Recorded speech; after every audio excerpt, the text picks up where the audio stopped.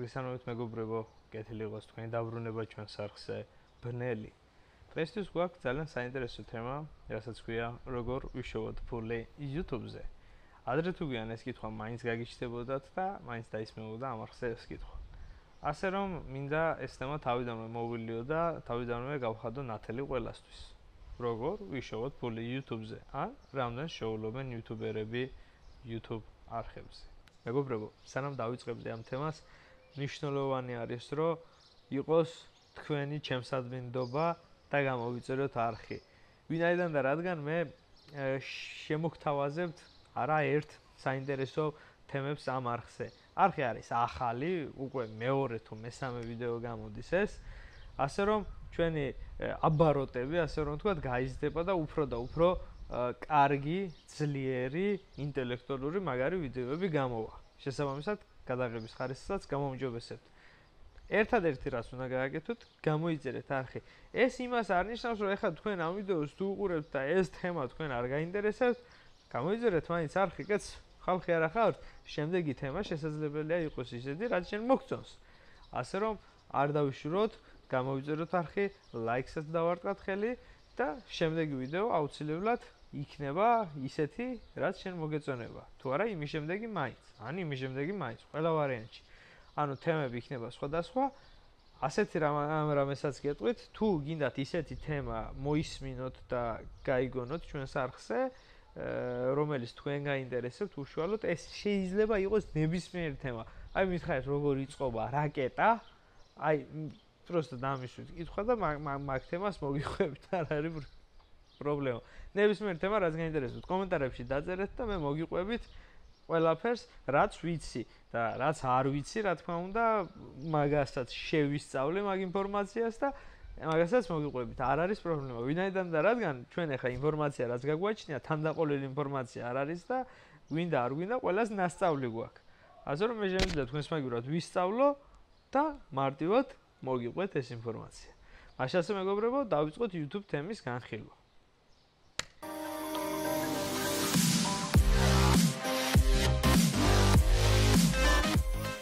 YouTube-ზე ფულის შოვნის რამდენიმე გზა არსებობს. ერთ-ერთი ყველაზე მთავარი გზა არის მონეტიზაცია. მონეტიზაციის გააქტიურებისთვის აუცილებელია გყავდეთ არხზე 1000 გამომწერი და 4000 საათი ნახვა ბოლო 1 წლის განმავლობაში. თუ ამ კრიტერიუმებს დააკმაყოფილებთ, თქვენ შეძლებთ გააქტიუროთ მონეტიზაცია თქვენს არხზე.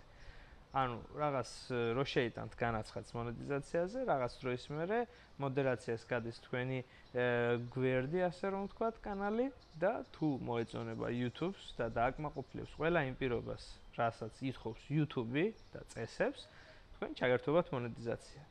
რის შემდეგაც თქვენს ვიდეოებზე გამოჩნდება რეკლამები. აი ზუსტად ამ რეკლამებს რომ დაინახავს კლიენტები, ანუ თქვენი არხის მაყურებლები, მხოლოდ მაშინ ჩაგერიცხებათ თანხა. ანუ თქვენ თუ ფიქრობთ, რომ პროსტა მონეტიზაცია ჩაირთო და პირდაპირ რაღაც ნახვებზე გერიცხებათ, არა. თანხა გერიცხებათ კომერციულ ნახვებზე. კომერციული ნახვა არის კლიენტმა უნდა დაინახოს ის რეკლამა, უნდა დააჭიროს ხელი და ასე შემდეგ. თუ ეს არ მოხდება, შესაბამისად თანხა არ დაგერიცხებათ. ალბათ კითხვაც გქონდათ, რომ 1000 ნახვაზე რამდენი არის, 1000 ნახვაზე პირობითად არ არის. 1000 ნახვაზე არავინ არაფერს არ იხდის. 1000 ნახვაზე შეიძლება თქვენ იშოვოთ 0, 1000 ნახვაზე შეიძლება თქვენ იშოვოთ მილიონი. თუ 1000-დან 1000-ვე ადამიანი დააჭერს რეკლამას ხელს, რა თქმა უნდა, იშოვით დიდ თანხას. ესე იგი, ასევე კიდე რეკლამის თანხა განისაზღვრება შემდეგი პირობით. სხვადასხვა ქვეყანა იხდის სხვადასხვა თანხას. ანუ რომ ვთქვათ, ამერიკაში საშუალო რეკლამის ფასი არის დაახლოებით 7-დან 10 დოლარამდე 1000 ნახვაზე. იმიტომ რომ იქ ქვეყანა მეტი განვითარებულია, რეკლამაში მეტ თანხას იხდიან და შესაბამისად თვით ავტორსაც მეტი ფული ხვდება. ეხლა ვიღოთ საქართველოს. საქართველოში საშუალოდ 20 ცენტიდან მაქსიმუმ 1 დოლარამდე მერყეობს 1000 ნახვის ღირებულება. ანუ ეს იმას ნიშნავს, რომ თქვენ თუ შეგიძლიათ რომ გააკეთოთ კონტენტი ინგლისურად, შეგიძლიათ გააკეთოთ და მეც იშოვით, მაგრამ ეგრე მარტივიც არ არის, მეგობრებო, რა თქმა უნდა, თუ ინგლისურად გააკეთებთ კონტენტს, უფრო მეტი წვალება მოგიწევთ, რადგან კონკურენცია უფრო დიდი არის, ხარისხიანი კონტენტი უფრო მეტი არის ინგლისურ სივრცეში, ასე რომ ეგრე მარტივადაც არ არის საქმე. რაც შეეხება ქართულ YouTube-ს, ქართული YouTube დღესდღეობით საკმაოდ სუსტად არის და მეც ვცდილობ, რომ შევიტანო ჩემი წვლილი ამ საქმეში და განმოვითარო, ასე რომ ვთქვათ, ქართული YouTube და ქართულ მომხმარებელს მივაწოდო ინფორმაცია. მე მაგალითად ვიცი ინგლისური, რუსული, თურქული, ქართული ენები და ჩემთვის ინფორმაციის მოპოვება არც თუ ისე რთულია, მაგრამ საქართველოში არის კატეგორია ხალხისა, რომლებაც უცხოენები არ იციან, მაგრამ ეს იმას ანიშნავს, რომ ისინი ცუდი ადამიანები არიან, ამის გამო მე არ ვამბობ და მე ამას იმიტომ არ ვამბობ, რომ მე ვინმეზე მაგარი ვარ, არა. მე უბრალოდ მაქვს საშუალება, რომ მოვიპოვო ინფორმაცია. იმ ადამიანი ინტელექტუალურად კი არის განვითარებული, მაგრამ არ შეუძლია, რომ მოიპოვოს ინფორმაცია. მაგალითად, არ არის ეს ქართულ სივრცეში ეს ინფორმაცია, ხო?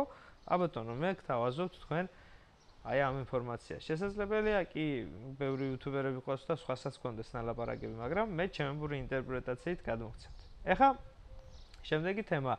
მეორე ვარიანტი, როგორ შეგიძლიათ ფული შევოთ, ეს პირდაპირ ინტეგრირებული რეკლამა არის ბევრი კომპანიები, რომლებიდანაც შეგიძლიათ აიღოთ რეკლამა და განათავსოთ. ან პირდაპირ შეიძლება შემოგთავაზონ თუ წარმატებული ბლოგერი იქნებით, შემოგთავაზებენ რეკლამას და ინტეგრირებულს გააკეთებთ. მაგალითად, შეგიძლიათ მაიკაზე დაიტანოთ ვინმეს რეკლამა, შეგიძლიათ რამე ბანერი გააკეთოთ ვიდეოზე, შეგიძლიათ ისაუბროთ ამ რეკლამაზე, შეგიძლიათ თვით რეკლამაზე დაფუძნებული ვიდეო გააკეთოთ, ასე რომ შემოსავლის წყაროები არსებობს.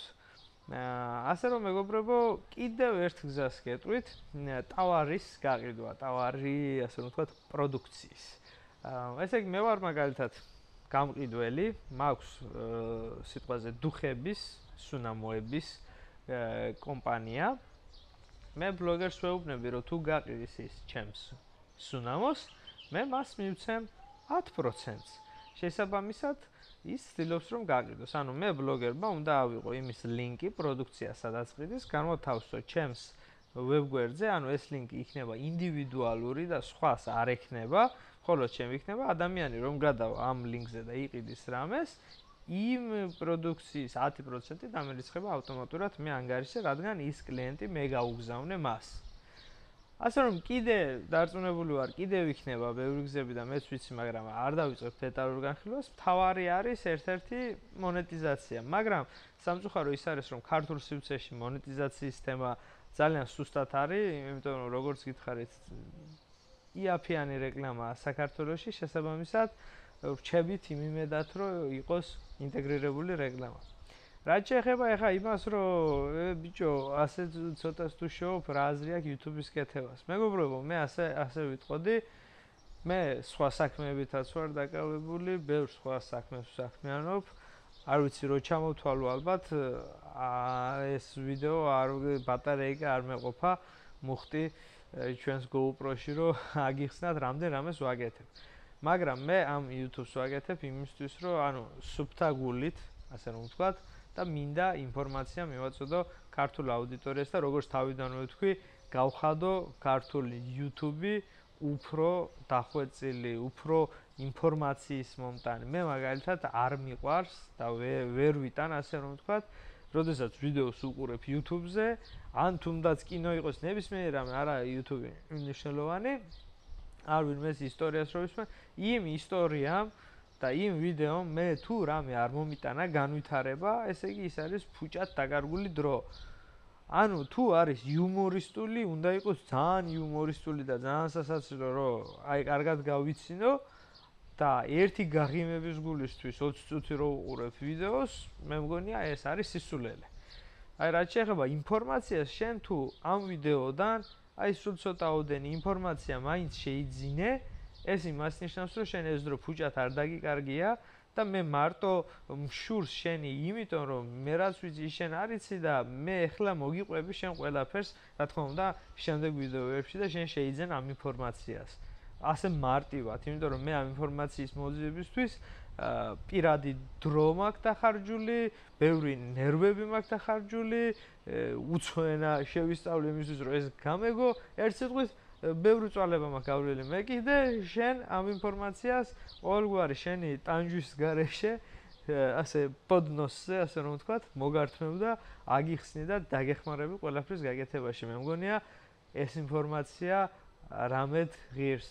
ასე რომ მეგობრებო, მე არ ვაპირებ YouTube-ზე თავის დანებებას, მარტო იმიტომ რომ მინდა ქართული YouTube სივრცე გახდეს მეტად განვითარებული, ასე რომ ვთქვათ და მეც შევიტანო წვლილი ხალხის განვითარებაში. რაც შეეხება მომავალი იუთუბერები თუ უყურებს ამ ვიდეოს, მეგობრებო, არაფერზე არ დაიხიოთ უგან, გააკეთეთ, იმუშავეთ, შექმენით.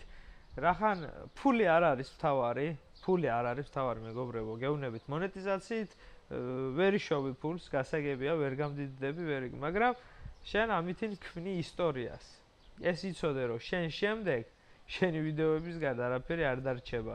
შესაძლებელია 100 წლის მერე შენც აღარ ახსოვდე ვირმეს, მაგრამ შენ შესახებ ვიდეო დარჩება.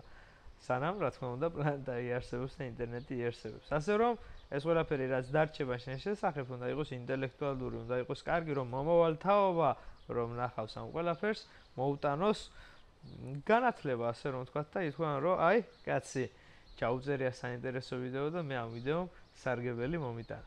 ასე რომ მეგობრებო, ასე ვიტყოდი. თუ ჩემ ვიდეოებთან დაკავშირებით გაქვთ რაიმე შეკითხვები, ნებისმიერ თემა, ანუ რა შეკითხვაც გაქვთ, დასვით, არ მოგერიდოთ, ყველაფერზე გიპასუხებთ დეტალურად, უკან არ დავიხევ არაფერზე.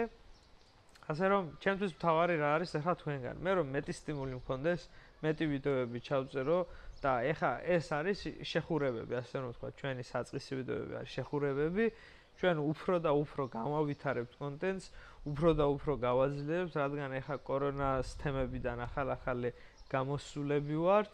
ეხლა იხსნება საზღვრები, ეხლა გამოდის ხალხი ნელ-ნელა, ტურიზმიც ეხლა დაიწყება და უფრო მაგარ საინტერესო კონტენტს შემოგთავაზებთ. ასე რომ თქვენგან საჭირო არის მხოლოდ არხი რომ გამოიწეროთ და მომცეთ იმის შანსი რომ გაჩვენოთ თუ რა შემიძლია მე და რისი მოცემა შემიძლია თქვენთვის. ამისთვის უბრალოდ არის ცოტა დრო საჭირო და ნდობა. მენდეთ, გამოიწერეთ არხი და ლაიქეთ ეს ვიდეო და დროებით და მომავალ შეხვედრამდე. Ciao, ciao, bye bye.